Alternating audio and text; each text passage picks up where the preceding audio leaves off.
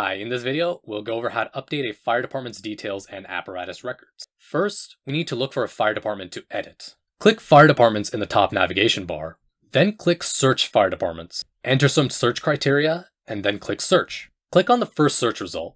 You will see a form for that fire department where you can edit details. If you need to edit any of these fields, go ahead and type the value that you want into these fields. Some of these fields have a code lookup menu where you can choose between multiple choices. And that's basically it when it comes to editing basic fire department details. So you can click Add Personnel to add a new person to this fire department.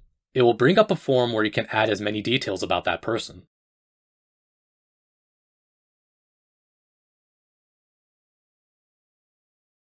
When you're done, click Add to add that person. And then you'll see that person with that person's details in this table. You can click Edit to edit this person's information.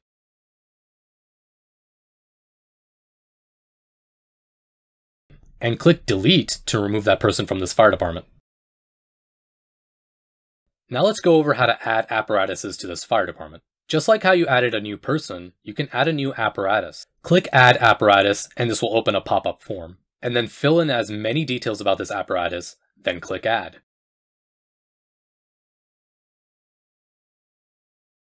Now you'll see the new apparatus in this table. Just like with personnel, you can click Edit to edit the apparatus or Delete to delete it. When you're done with all your changes, go ahead and click the Save button on the right to save your changes. The apparatus and personnel records created here can be used in an incident's apparatus and personnel module. In that module, the apparatus or personnel entries here will show up in their respective pick lists. In this video, we went over how to edit a fire department's details and add personnel and apparatuses to it.